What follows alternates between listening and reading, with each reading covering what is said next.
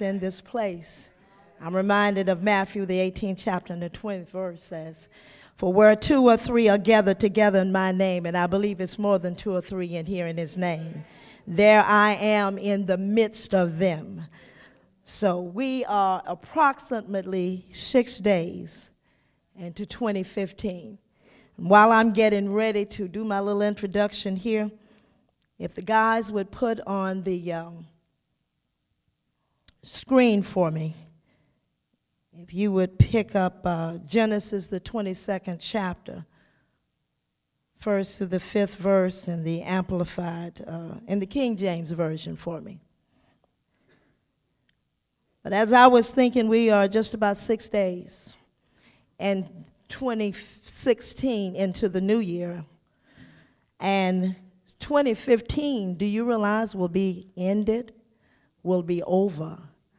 And I don't know about you, but I don't know where the time has gone to me so quickly. And as we embrace a new year that lay before us, I want to use these verses for your prayerful consideration. And so those of you that maybe have your Bibles, and Genesis, the 22nd chapter, the 1st through the 5th verses. And I'm going to use for this scripture this morning, King James Version, which is my preference. You may use the Amplified Version. I'm a little bit old school. And we have it on the screen. And it reads as thus: "And it came to pass after these things that God did tempt Abraham and said to him, Abraham, and he said, Behold, here am I. And he said, Take now thy son, thy only son Isaac, whom thou lovest, and get thee into the land of Moriah, and offer him there for a burnt offering upon one of the mountains which I will tell of thee. And Abraham rose up early in the morning, and saddled his ass, and took 2 of his young men with him, and Isaac his son, and clave the wood for the burnt offering, and rose up, and went unto the place of which God had told him. Then on the 3rd day Abraham lifted up his eyes, and saw the place afar off. And Abraham said unto his young men, Abide ye here with the ass, and I and the lad will go yonder and worship, and come again to you. And they came to the place which God had told them of. And Abraham built an altar there, and laid the wood in order, and bound Isaac and his son, and laid him on the altar upon the wood. The Bible says in the 10th verse, And Abraham stretched forth his hand, and took the knife to slay his son. And the angel of the Lord called unto him out of heaven, and said, Abraham, Abraham. And he said, Here am I. And he said, Lay not thy hand upon the lad, neither do thou anything unto him, for now I know that thou fearest God, seeing thou hast not withheld thy son, thy only son, from me. I want to use for a subject briefly, if I can, this morning. Lay down your Isaac. Lay down your Isaac. If you pray with me. Father, in the name of Jesus, I want to thank you for this opportunity to proclaim your word and your name, Jesus. Now, Lord, I cannot do anything without you. There is no preacher but the Holy Spirit. There is no word but your word, every word that proceeded out of the mouth of God. Speak now, Lord. Teach, Lord. Inform, Lord, if you please. Use your handmaid servant, Father, if you speak, please. Speak through my mouth and think through my mind, that those that are listening shall not be able to resist not rose, but the wooing of your Holy Spirit. It's in Jesus' name that we pray. Amen. Lay down your Isaac. Genesis, the 22nd chapter, is an amazing chapter of the Bible. It's amazing dramatically, it's amazing inspirationally and prophetically. And it is a vivid parallel of the offering by God of his son, Jesus Christ. And as amazing as this story is, and because of the nature of it, at first glance it may appear offensive to some of us. But sometimes I have found out that the only way that God can get some of our attention is to do the impossible, to do the ridiculous, to do something out of the ordinary. There is no other story, I believe, in the Bible that has ever puzzled people of the faith more than this story. And the first thing that people are puzzled about is found in our beginning scripture, Genesis, the 22nd chapter, and the first verse. And it says, "And it came to pass that after these things that God did tempt Abraham by telling him to sacrifice his only son Isaac, and the very one that he and Sarah had prayed for so long, and God had miraculously blessed them." But can the scriptures contradict itself? Does not the apostle James tell us in James, the 1st chapter, the 13th through the 15th verses, that God tempts no man to evil? Now, the word in this case, tempt, is used in the Bible in two distinct senses. Sometimes to tempt in the Bible means to lure into sin, to seduce, or to act as a decoy for wickedness, and to lure someone from the right path into the wrong path. And there are many examples of that in the Bible. However, God never tempts men or seduces men to sin. The Bible said that if we are lured away, it is by the corruption of our own lust, not by God. But in this sense, the word tempt is not to seduce, but to put a person under a test or a trial. God deliberately and God intentionally placed Abraham in a situation in which his character as a man of God was on trial. Sometimes God asks us to bear what seems unbearable, to do what seems to be unreasonable, and expects from us what seems to be impossible to us. And these are times in our life, many times, when our only job is to just do what? Take the next step. We aren't called to figure out the big picture because we can't. We are not called to try to explain it or anything or figure it out. It's just to take the next step.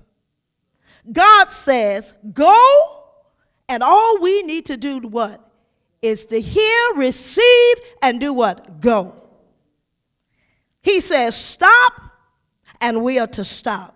He says, give your dearest possession, and we offer it to him, and this is the true life test of faith.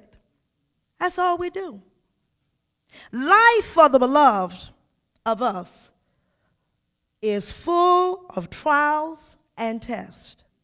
God tested Abraham to prove or to refine his faith, and God tests us also, not because he is dissatisfied with us, but he tests us because he loves us, to bring out the good in us, to bring out the best in us, to bring us into a place where we need to be. I want to tell you this, that untried faith is not faith at all. See, you may think that you have a lot of faith.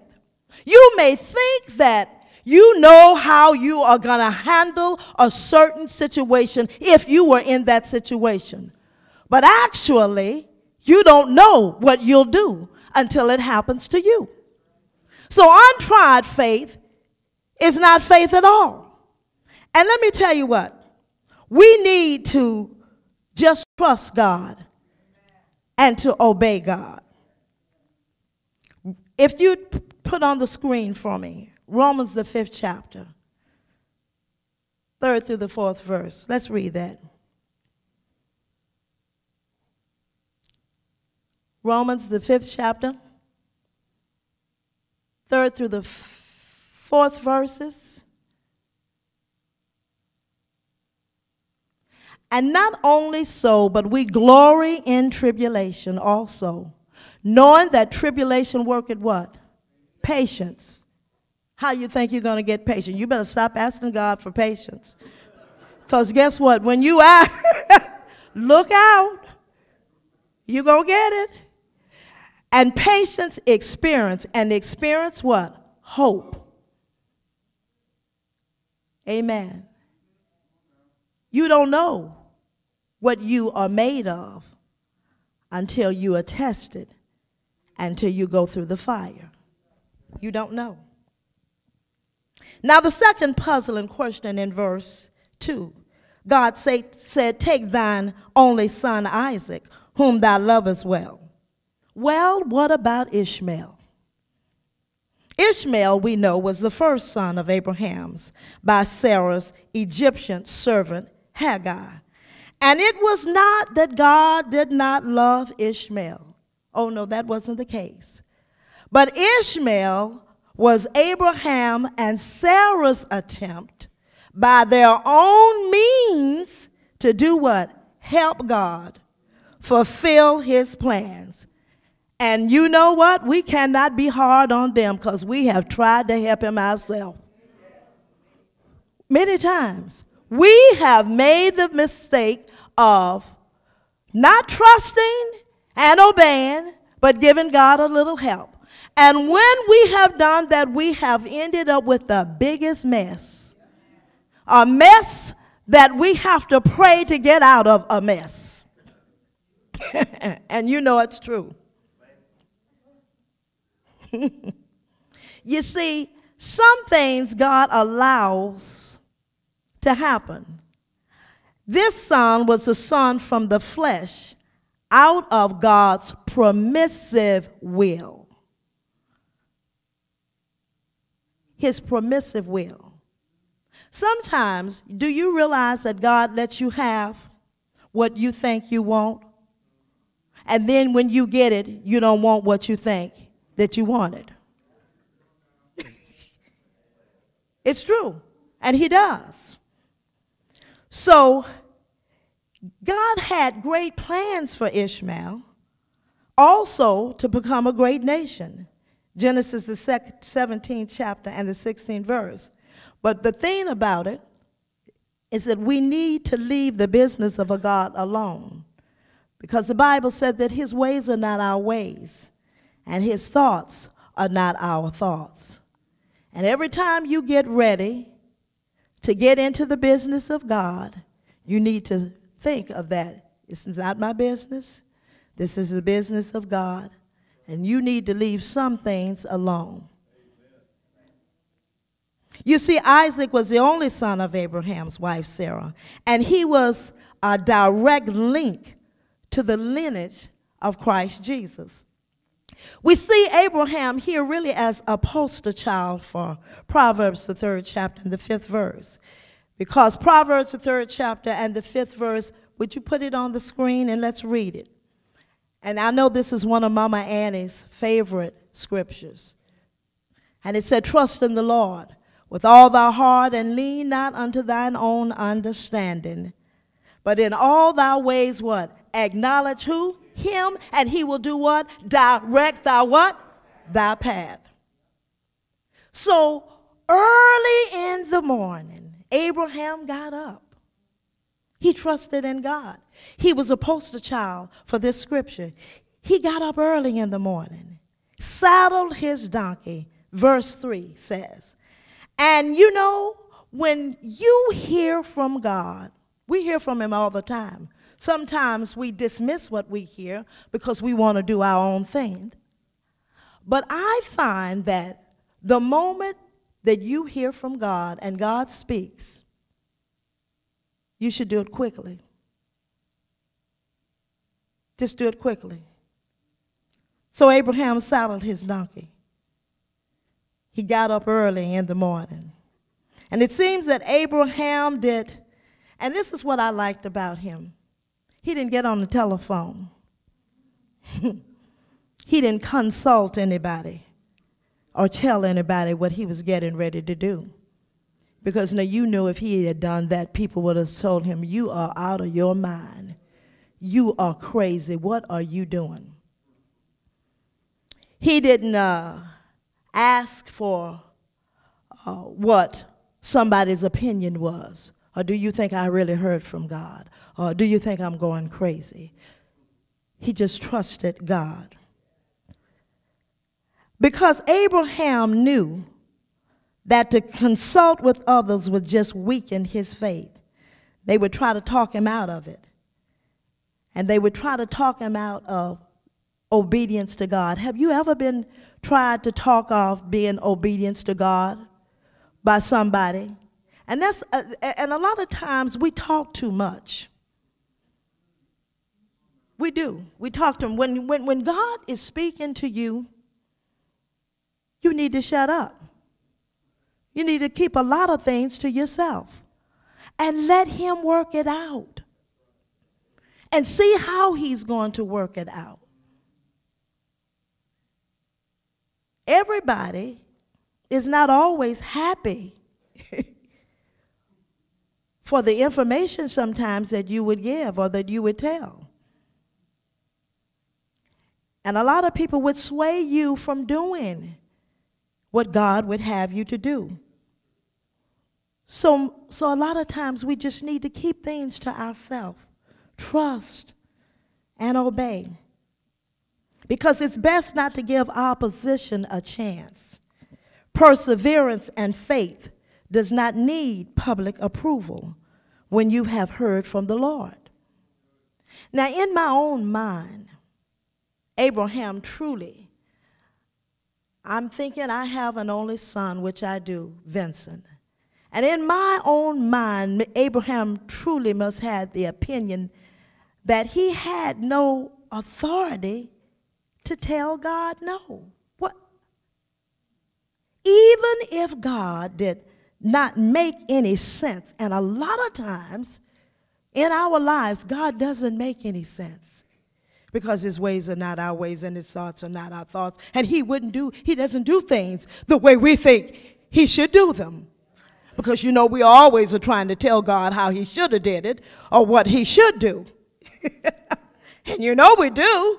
God, how are you going to get this out of that? I don't see it. And we do. Because we walk not by what? Sight. But by what? Faith. And the Bible said in Hebrews that faith is the substance of things hoped for and the what? Evidence of things not what? Seen. But then Hebrews 11 in the 6th verse said, without it, it is impossible to do what? Please him. For he who cometh to God must believe that he is, and he is rewarder of them that what? Diligently seek him. Come on, talk back to me. Am I right about it?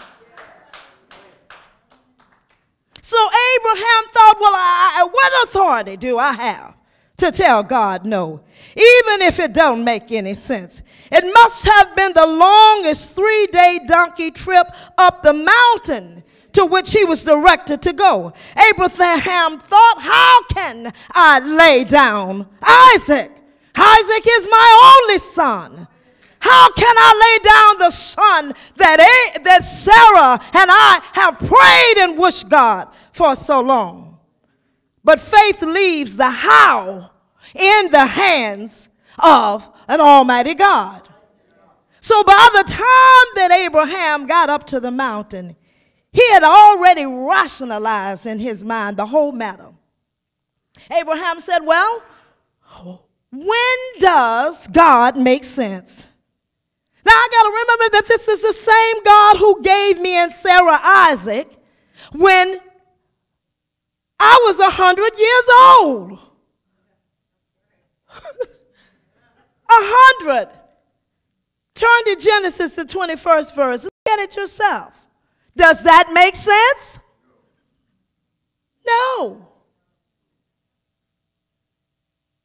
Turn to me, with me. Genesis, the 21st chapter.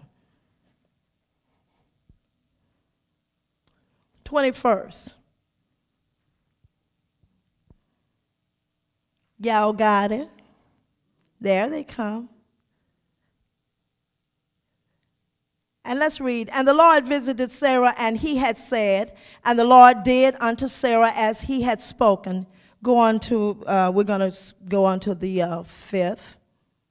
For Sarah conceived and bare Abraham a son in his old age, at the set time of which God had spoken to him. And Abraham called the name of his son that was born unto him, whom Sarah bare to him, Isaac. And Abraham circumcised his son Isaac, being 8 days old, as God had commanded him. And Abraham was 100 years old when his son Isaac was born unto him. Does that make any sense? Not at all. So even though he did not know what was about to take place, he knew God was a promise-keeping God. That's proof right there. That he could not lie. He knew that God was not a man that he should lie, neither the Son of Man that he should repent. Had he said it and not do it, or had he spoken it and not make it good, according to Numbers 23 and 19. And then Hebrews, the 11th chapter, the 17th through the 19th verse. If you get that on the screen for me. Hebrews, the 11th chapter, the 17th through the 19th verse. The Bible said that by faith Abraham, when he was tried, offered up Isaac, and he that had received the promises offered up his only begotten son, of whom it was said that in Isaac shall thy seed be called. Accounting that God was able to raise him up, even from the dead, from whence also he received him in a figure. He knew that God was able to raise him from the dead. We are always trying to seek our own individual rights, you know, and our own independence from God. The God who breathed the breath of life into our nostrils, the one who knows the very hairs on our head, the one who knows us better than we know ourselves, the one who said, I know your uprising and your down sitting, the one who said there is not a thought, there is not a word on your tongue that before you speak it, I know it completely. We are always trying to receive our independence from that God. But the scripture says that when Abraham got up to the mountain called Moriah, he gave this instruction to his servants. He says, stay here with the donkeys and go with me and the boy. He said, stay here with the donkey while me and the boy go over to worship. And then we, meaning him and his son, would come back. Now, I wonder, did you get that? Stay. Now, he knew God had said sacrifice Isaac. But he said now to the servants, I want you guys to stay here while me and the boy go up and worship, and then we'll be back. So obviously, he had already figured out that he didn't know how God was going to do it. But he just knew that he was able to do exceeding and abundantly above all that we may ask or think, according to the power that worketh in him. He didn't know how God was going to do it, but he knew that God was going to do it some kind of way. He trusted that he may not understand it, But I just know, God, you're going to work it out. I might not be able to see it right now, but God, I'm trusting you. Because for Abraham to say, me and my boy will be back, he knew that God had to do something. And he didn't know what the something was, but he knew God was going to do something. All I know is that God promised me. Abraham is saying in his own mind that the boy, and I don't know how, but all I know that I trust God. Do you know that the highest form of worship to God is our obedience? It's our obedience. You see, it is one thing to know the word of God, but it's another thing to trust and obey. Now, if you want a good definition of faith, well, I'm glad you asked, because we walk by faith, as we said, and not by sight. Because sight says, fill out the job application, and faith says, go head on and plan on your first check. Sight says, this thing don't look right, and it seems that it's not going to work out. But faith said, I'm not going to wait till the battle is over. I'm going to shout right now. I need somebody here this morning who know what I'm talking about. I'm talking about walking by faith. And when I told you that when I did not ask God for a healing in my body, I didn't ask him to take away the pain. I just asked him for an option. And when I got to the doctor, he said, we got an option on the table. That's all I knew. I didn't know how God was going to work it out. But I'm a living witness standing here letting you know that I know he's able. And I know what he can do. I know what he will do. I know. The 9th verse says, we see Abraham now build this altar. And he's laying the wood in order. And he's bounding Isaac, his son. And he's laid him on the altar up on the wood. Now I need y'all to help me preach this. I need you to help me end it. And I need somebody to put their hands on Abraham's heart now. Put your hand. Can you hear his heart? Almost beating. Think about being a mother and a father now. And you know that you're getting ready to give up your only. This is all you got. Put your hand on your heart. Help me. Can you hear Abraham almost breathing out of his chest? Hard breathing. Don't know how he's going to do it. Because in between the coming down of that knife, he knows that, God, you got to do something. I don't know what you got to do something. And brothers and sisters, if you got faith in God, in between now and your next problem, you know that, God, you got to do something. You got to do something. Between now and your next doctor's appointment, your next doctor's visit, God, you just got to do something. Between the next time you got to pay this bill and you don't know how the money's come, you just got to say, God, I don't know how it's going to work out. I can't see the money, but you got to do something. Now the 10th verse said that Abraham stretched out his hand, took the knife to slay his son. And when God saw that kind of faith, the angel of the Lord called unto him and said, Abraham, Abraham, Abraham, do the boy no harm. God said that now I know that thou hast not withheld thy only son from me. And in that moment, Abraham looked up and looked around and saw a ram caught by a thorn in the thicket by his horn. Now I want you to know this. That ram did not get there by accident. I hear pastor say the planning of God. I hear God say, pastor said the timing of God.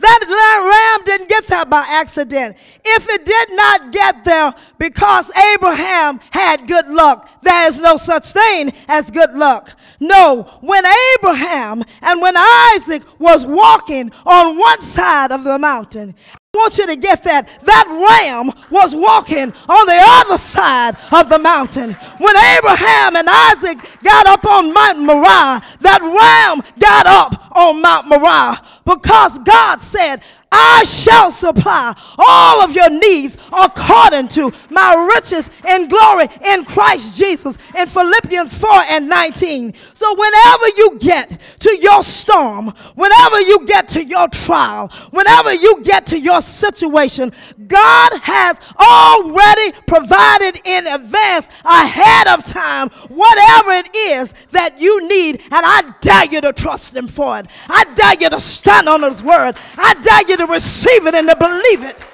And when Abraham sacrificed that ram, he called God by a new name, Jehovah Jireh. I don't know what your name for God is. I don't know this morning what name that you have had to call God. I don't know, which means God will provide. I wonder, is there anybody in here that got your own name for God? Have you got your own name? I know one thing. He has been my comforter. He has been my will in the middle of will. He has been my friend when I was friendly, a mother and a father, because I've been away from home for 40-something years. I don't know what you call him. He has been my all and all, my provider, my company keeper, and I know he'll keep you. I wonder, is there anybody that's got their name? Because you have to come to your own place of Mount Moriah. You've got to come to your own place of sacrifice, your own place of surrender. If the Lord has made a way for you, come on and help me praise him. Come on, help me lift him up. Sisters and brothers, God wants to provide for you, but this year you have got to lay down your Isaac. Your Isaac, God said, is laying in the place of God. God said, if you can't give up your Isaac, you cannot have me. I don't know what your Isaac is. It may be unforgiveness, sin. I don't know what your Isaac is. It may be drugs. It may be alcohol. I don't know what your Isaac is. But God is asking a question this morning. Who or what is getting in your way to God? It might be your lust for power. It might be your bad attitude. God said, lay it down. Lay it down before we come into the new year. If you're holding on to some past hurt and pain, God said, lay it down. It's not worth it. If someone has walked out of your life, let them walk and leave them alone, because your destiny has never been tied to anybody that left you. It just means that that part of the story in your life is over, and let it go. Don't waste this year. What are you willing to confront? God is willing to heal. What you are willing to change, God is willing to grow. And what you are willing to leave behind, I promise you, God is willing to transform. Lay down your Isaac.